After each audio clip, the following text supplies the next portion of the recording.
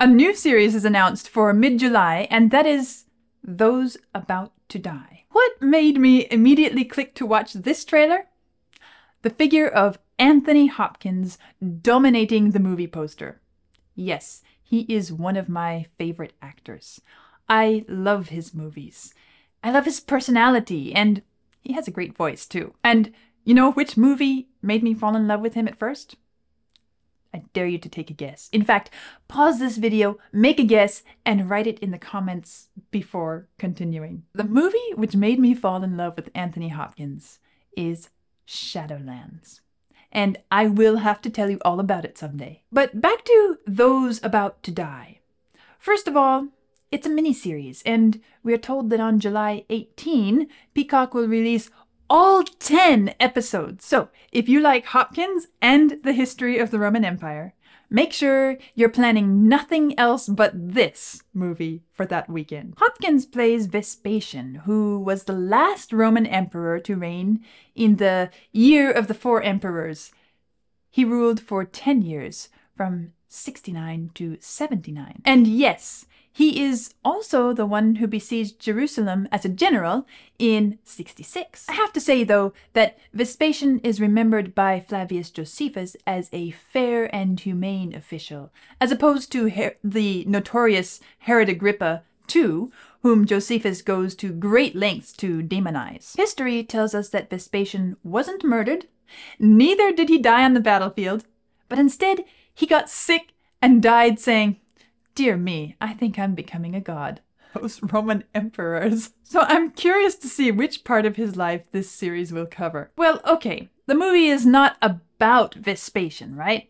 The trailer starts with Hopkins' voice saying, "The telling of history is but a history of war." Have we seen similar movies before?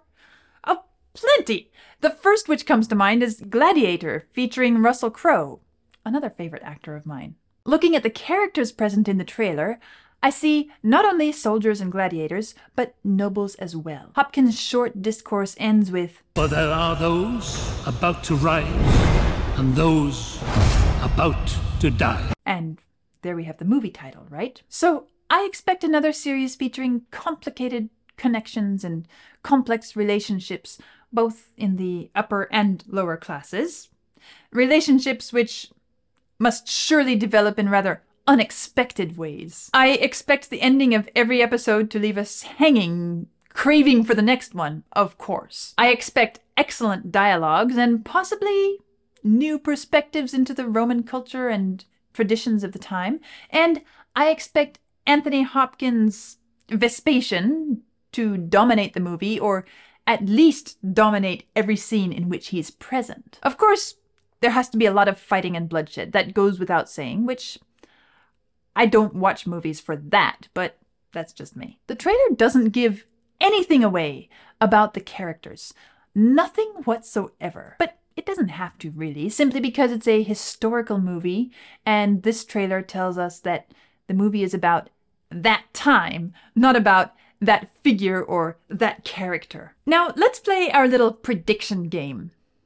Will this movie be balanced in presenting the intrigues of the lower class and the nobles, or will it lean more heavily towards one or the other class? My prediction, judging from the trailer, which again doesn't say much, is that it will probably focus more on the upper class intrigues.